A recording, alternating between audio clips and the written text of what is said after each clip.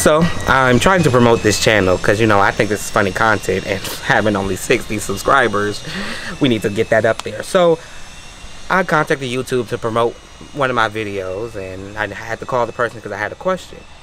And he's telling me, oh, you can't have sexual videos on there. And I was like, okay, I only got 4 videos like that. I got some more I can promote. And he was like, you can't use cussing.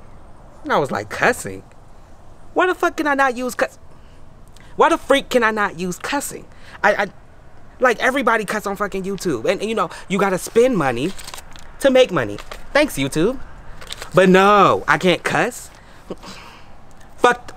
We just gonna cut that out. Do you want to watch a funny YouTube channel that's videos are just as long as TikTok?